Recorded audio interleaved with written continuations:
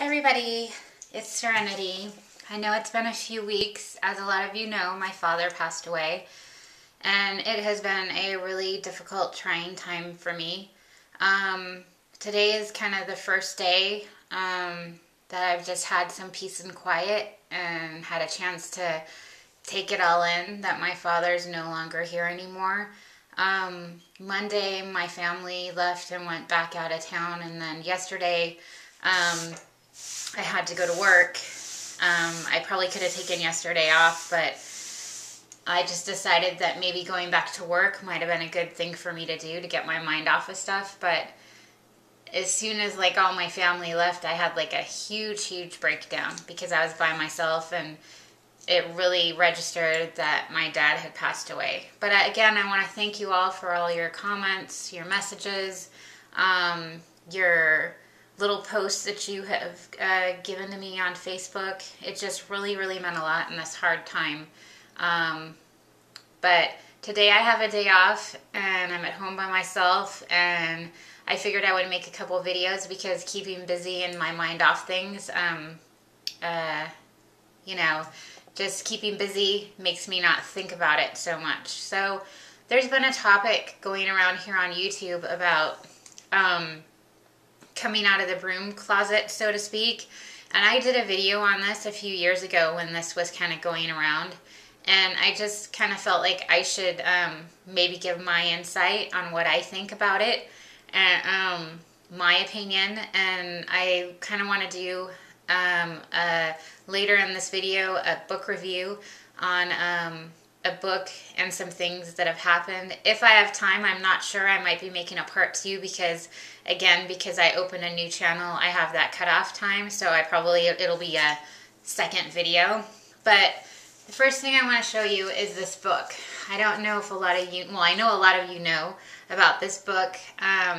It is by a bunch of different people. There are 50 true stories of all different kinds of people from all different walks of life, from their stories on how they came out of the broom closet. It is a really great book. If you are struggling with coming out of the broom closet, I really highly suggest that you get this book and read it. The book on the back, I think I got it cheaper than what it says, but it says that it was $12.95, and in Canada it's $15.99. I think I got it a little bit cheaper because it wasn't Barnes & Noble, but another bookstore was going out of business, and I think I got it on clearance because they were trying to sell all their books. But yeah, it is a really easy read. It talks about, again, people of all walks of life. There are 50 different stories that are true stories, and I highly recommend that you check this book out if you don't already have it. It is very inspirational, and it might help you answer a lot of the questions that you might have. And it also, you might feel like you can connect with someone in this book, or maybe their story may resonate with you and help you. So this is a must read. I absolutely love this book. I've read it a couple different times, and again, it's very inspirational. Now that brings me to my next thing. Some of us have been here on YouTube for a few years, and I thought it would not only showing this book, but it also would be an inspirational idea if, I don't know if I want to call this a tag video per se, but it can be a tag, I guess. I would like everybody that sees this video to kind of do their own coming out of the broom closet story. If I feel like if other people can make videos on their stories and how they came out of the broom closet, or maybe they're having a hard time coming out of the broom closet, the YouTube community is very comforting and very, when it comes to this subject, we try and all be extremely comforting and there for you, so to speak. So if you have any questions or you feel you need some support, you found a great community to get that support from. But I would like everybody to kind of tell how they came to discover their path and how they came out of the broom closet and what their story was. And I think that it'll be really helpful, like this book was to so many people. I think the stories on YouTube by making more videos will be very helpful to some of the new people that are new to YouTube as well. So that's what I would like everyone to do, is just kind of make a video about their story coming out of the broom closet. And again, if you have not read this book, you must read it. It is a very easy read. I love this book, and I will just read kind of an excerpt from one of the first pages. Let's see here. I'm not going to read the acknowledgments. Let's see. This first one is, yes, we are working professionals. This is the first story. It says, I hang sprigs of holly around my cubicle at Yule and display a lava lamp at midsummer. A small container of sea salt sits readily at hand for when the stress of deadlines leaks from my coworkers into my space. A ceramic fairy dressed in yellow perches on a bookshelf. A goddess calendar hangs on one of the cubicle walls. A mini goddess aromatherapy statue dispenser sits in front of my new flat-screen computer monitor, right next to the rubber ducky witch. Being Wiccan at work hasn't been nearly as dramatic or traumatic as I thought it would be. It hasn't been painful, awkward, or tense. It has been ridiculously drama-free, and I know how lucky I am. When I started my current job at a relatively small company in a relatively small New England town south of Boston, I was out of the broom closet to my family and friends and had been for years.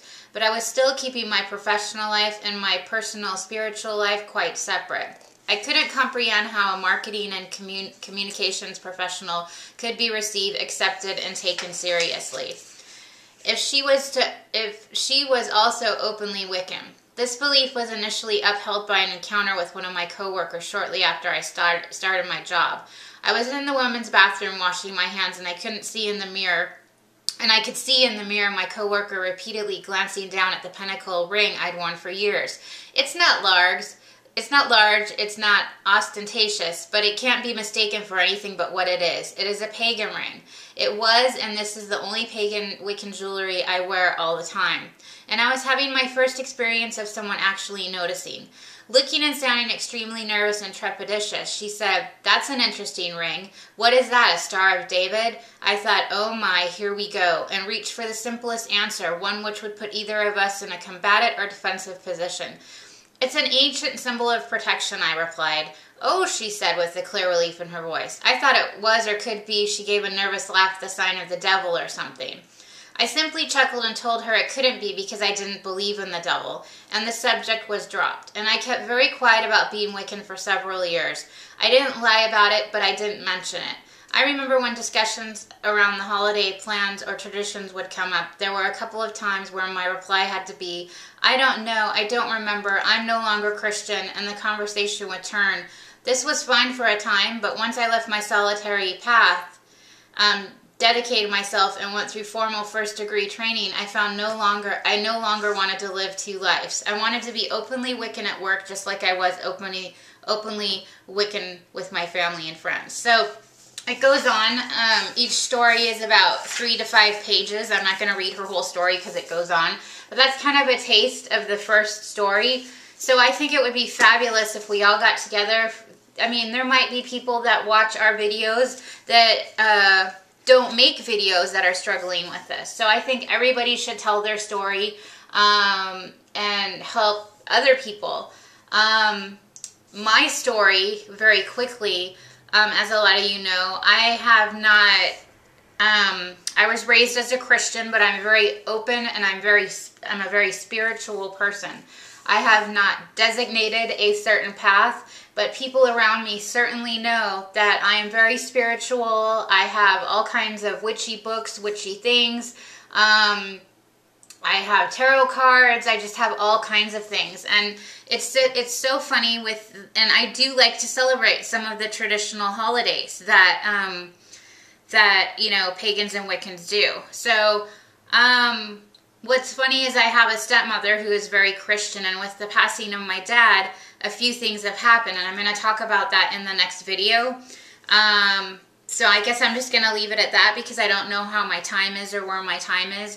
But everyone, please, I think this is a very important thing for us all to come forward, because the more of us that are out there, the more openly that maybe this religion will be one day accepted. So I hope everyone is having a lovely day, and comment below, and please do a video response, and you guys have a great day.